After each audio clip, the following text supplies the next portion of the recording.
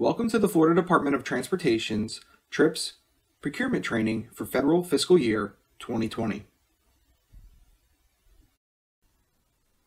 The goal of this webinar is to provide guidance regarding the minimum procurement procedures subrecipients of grant funding must establish to be compliant with federal and state requirements. At the end of this training, participants should be able to identify procurement procedures, identify how to establish compliance with federal and state requirements, submit clear and complete documentation to the FDOT project coordinator for approval to receive reimbursements for eligible expenses incurred, and understand the purpose of the Transit Research Inspection Procurement Services Contract, or as we call it, TRIPS. Why is the following procurement guidelines important? State and federal rules mandate that appropriate procurement procedures be followed when using state and federal funds to purchase goods and services. Florida Statute Chapter 287, Florida Administrative Code Chapter 60A, and the Federal Transit Administration Circular 4220.if provide additional information concerning the need to follow procurement guidelines. The procurement process also promotes transparency and non-discriminatory actions, while ensuring that the best value is achieved for the money being spent. Moreover, with the introduction of direct cost, we encourage you to be mindful that all direct costs billed to the department are subject to applicable procurement requirements. With this in mind, you should evaluate which project expenses will be the least burdensome to obtain procurement documentation. Both capital expenses and operating expenses can be subject to procurement requirements. Capital expenses are associated with long-term acquisition and leases of physical assets such as buses, vans, or other paratransit vehicles, capital cost of contracting, radio and communication equipment, wheelchair lifts and restraints, vehicle maintenance, computer hardware, and construction activities. These assets often are quite expensive and have a physical or functional life which extends over several years. Operating expenses are those expenses that are consumed in a single calendar or fiscal year to make the transit system operate. These expenses include personnel salaries, fuel and oil, tires and vehicle maintenance, vehicle licenses, vehicle insurance, and uniform purchases.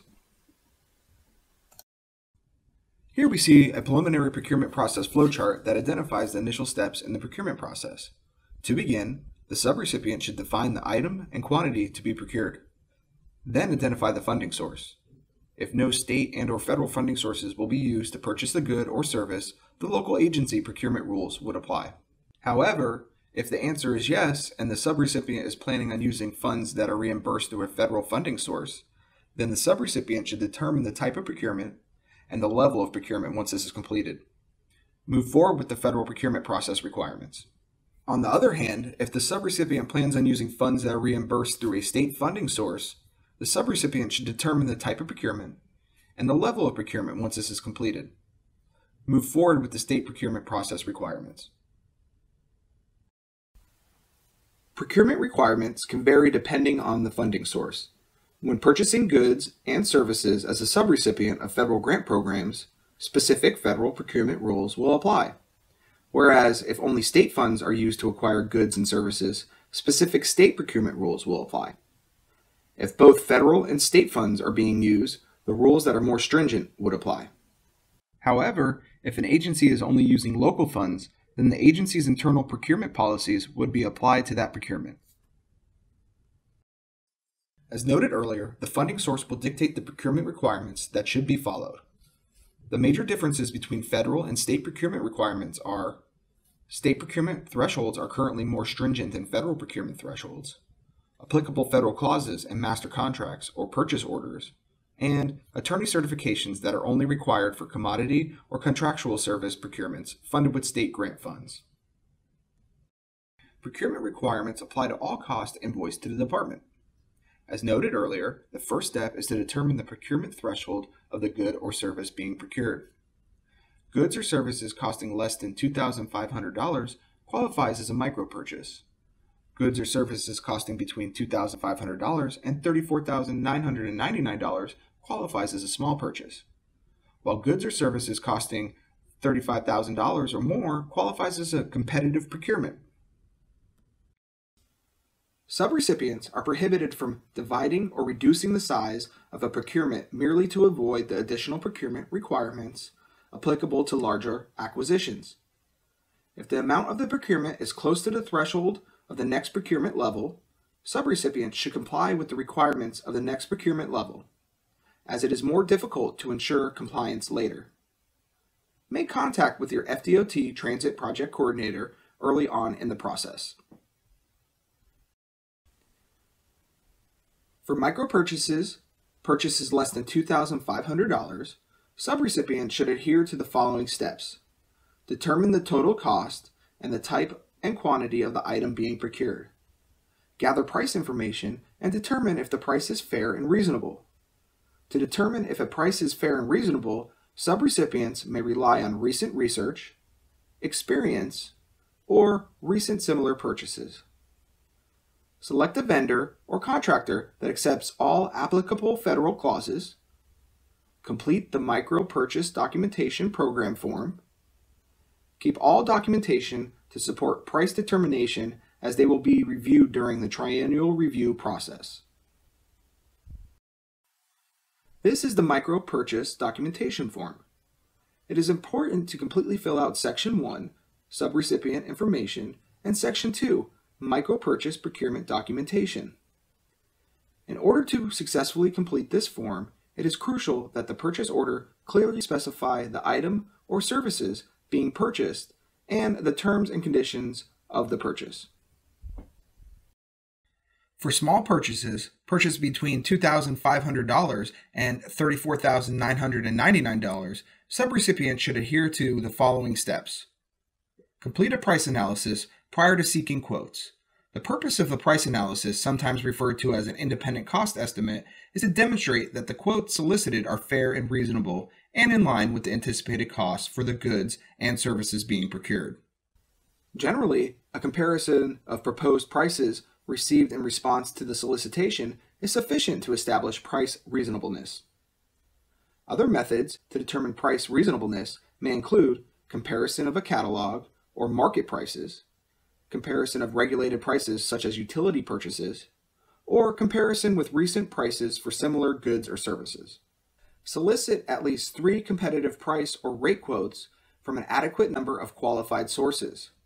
Quotes must be adequately documented and include the names and addresses of vendor, item description, unit price, all other fees and charges, and applicable taxes. Select the vendor or contractor that accepts all applicable federal clauses. Complete the small purchase documentation form. If only one price or rate quotation is received, the subrecipient is required to complete a sole source justification form.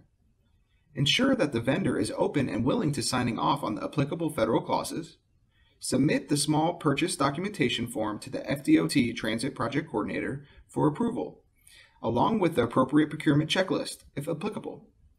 Obtain approval for the procurement from FDOT Transit Project Coordinator. Complete the procurement process with the selected vendor. Keep documentation to support the method of purchase, basis for vendor selection, and reasonableness of price. Here we have the small purchase price analysis form. Section 1, subrecipient information, and Section 2, price analysis details must be completed.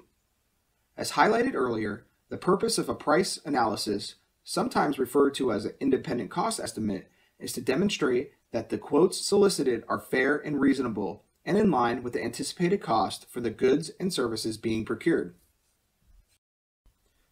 On display now is the small purchase documentation form. It is important to completely fill out Section 1, subrecipient information, and Section 2, results of a small purchase competitive bid process. This form will be submitted to your FDOT Transit Project Coordinator to aid in the approval process. Here we have the small purchase sole source justification form. It is important to completely fill Section 1, subrecipient information, and Section 2, sole source justification. Do you recall when sole source justification form is required? Remember, if only one price or rate quotation is received, the subrecipient is required to complete this form. Let's recap. When submitting for an approval of a small purchase to your FDOT project manager, you will submit a price analysis sheet, a small purchase form, applicable federal clauses list filled out, a minimum of 3 quotes for the good or services being purchased, a master contract or work order containing federal clauses. The third threshold, purchases for more than $35,000, is classified as competitive purchases. For competitive procurements, these types of goods and services being procured influences what procedures must be followed. There are 2 main types of competitive purchase procedures: sealed bids and competitive proposals. Sealed bids involve competitive bids used for high-cost purchases of physical property, construction, or other services. For example, it's common to use sealed bids for heavy equipment purchases, and the lowest price bidder that meets the established requirements will win the bid. Sealed bids are bids that are publicly solicited, and a firm fixed price contract is awarded to the lowest price responsible bidder whose bid conforms to all material terms and conditions. Competitive proposals, also referred to as a request for proposal, an RFP, should be issued when the nature of the procurement does not lend itself to sealed bidding and the recipient expects that more than one source will be willing and able to submit an offer or proposal. Regardless of the type of competitive purchase procedure, the following steps should be followed. Prepare solicitation package and identify evaluation method. Publicly advertise the solicitation. Receive and evaluate responses from at least 3 respondents. Select the vendor or contractor that accepts all applicable federal clauses. Provide appropriate documentation to the FDOT Transit Project Coordinator for approval, along with appropriate procurement checklists, if applicable. Obtain approval for the procurement from the FDOT Transit Project Coordinator. Complete the procurement process with the selected vendor. Keep documentation to support the method of purchase, basis for vendor selection, and bid evaluation. In summary, when submitting for an approval of a competitive procurements to your FDOT Transit Project Coordinator, you will submit the solicitation packages, which include RFPs and related addendums, vendor selection documentation such as proposal ranking and meeting summaries for selection process, applicable federal clauses list filled out, the response from vendors, master contract or work order containing federal clauses. Let's test your knowledge. What are the options or steps if a vendor or contractor will not accept the applicable federal clauses for procurement level?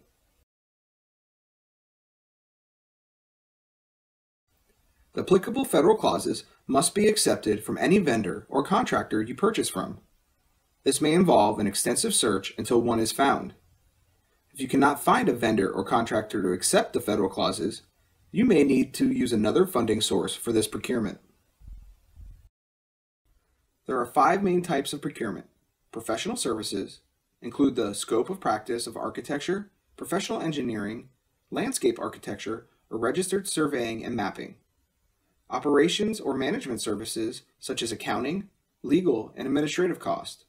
Rolling stock, transit vehicles such as buses, vans, cars, rail cars, locomotives, trolley cars or buses, ferry boats, and other vehicles used for support services. Construction-related activities, materials and supplies. It is important to ensure that all materials and supplies that will be reimbursed with federal funds adhere to Buy America regulations. Seen here is a sample procurement checklist for professional services and architectural engineering services. Additional checklists exist for other remaining types of procurements. Procurement checklists should be submitted with other related procurement documents to the FDOT Transit Project Coordinator for review and approval. The subrecipient should ensure that the general procurement questions are answered for all checklists and that the applicable federal clauses are included in a master contract or purchase order. To properly fill out the form, the agency should include general information related to the contract at the top of the form. When filling out the second column, include the page number of the location of the federal clause in the master contract. State procurement requirements are significantly different from federal requirements. Today's discussions are mostly surrounding federal procurement requirements since this training is related to the federal funding programs. However, please be aware that procurements being completed with state-only funding are not required to undergo the same process. Seen here is a sample attorney certification to the FDOT. By submitting this form, the subrecipient is self-certifying that the applicable provisions of Florida Statute 287.057 and the agency's established procurement policies are being followed. This form would only be used when a procurement is being completed with only state funds.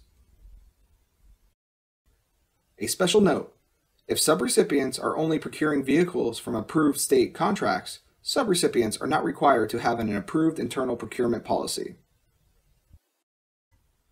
Subrecipients with small or competitive purchases are required to develop an internal procurement policy document that identifies the agency's graduated purchasing authority, that outlines the purchase procedures by procurement threshold, and outlines the agency's appeals and protest process. The subrecipient should ensure that the internal policy is approved by the FDOT Transit Project Coordinator and is updated every 3 years. A Notice of Grant Award, otherwise known as a NOGA, is issued to notify an applicant that they have been selected to receive a grant award. By signing a NOGA, grant subrecipients agree to comply with all applicable requirements.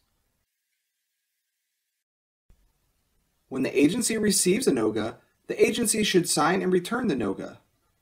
Wait to receive the fully executed NOGA and contact Lazarus Dinette to determine if TRIPS or Department of Management Services, also referred to as the DMS contract, can be utilized to purchase the awarded items. The FDOT contractor, Lazarus Dinette, listed in the NOGA, should be contacted to determine if the TRIPS or DMS contract can be utilized to acquire the awarded items on your NOGA. If the TRIPS contract is not utilized, please account for the time required to complete all procurement requirements. As a reminder, reimbursements will be made based on invoices or receipts that show the eligible costs were incurred. Utilizing the TRIPS or DMS contract will limit the amount of effort needed to meet state and federal procurement requirements. When ordering vehicles from the TRIPS or DMS contract, order packets must be emailed or faxed to Lazarus Dinette at the contact information shown on the screen. The order packet should include the order form, the agency's purchase order, which will be 10% of the total cost, the executed NOGA, and the certification of equivalent services if agencies are requesting non-accessible vehicles.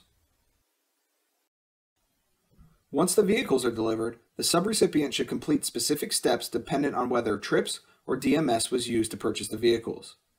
If TRIPS was used, the subrecipient should log on to the TRIPS data center to accept the vehicle, print the agency letter and inspection report from the data center, and submit payment to the vendor for agency share of the total cost.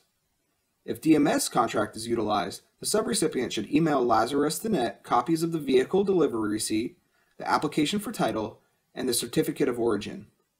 Finally, payment should be submitted to the vendor for the agency's share of the total cost. If further clarification is needed, please get into contact with Lazarus Dinette as soon as possible. The TRIPS website is where you can find more information on your options for vehicle selection and purchase, along with other resources related to vehicle service and maintenance.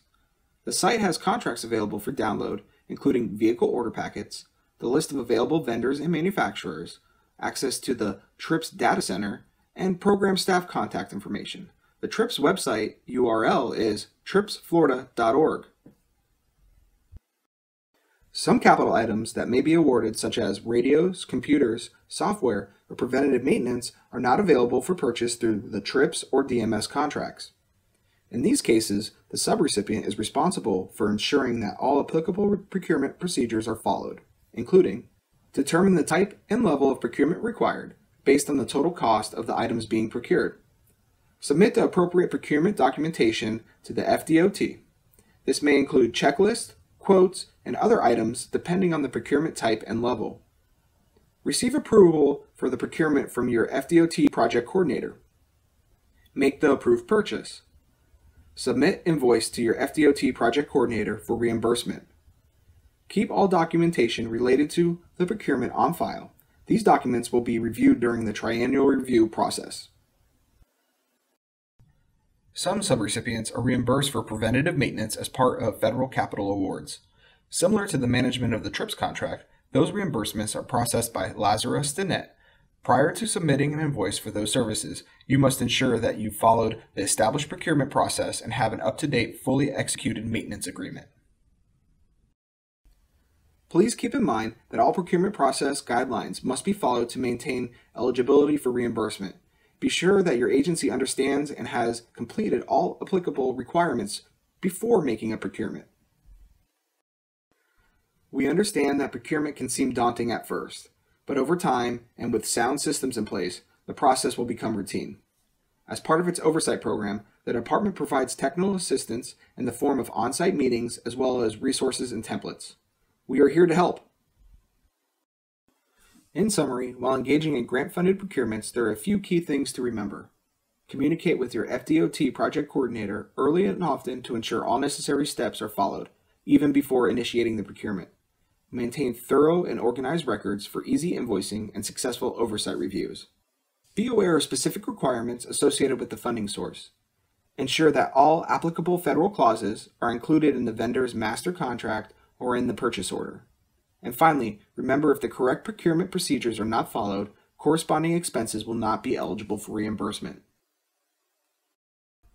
Thank you for completing our TRIPS program and procurement training. If you have any questions on any of the topics covered in this training video, please reach out to your FDOT project coordinator.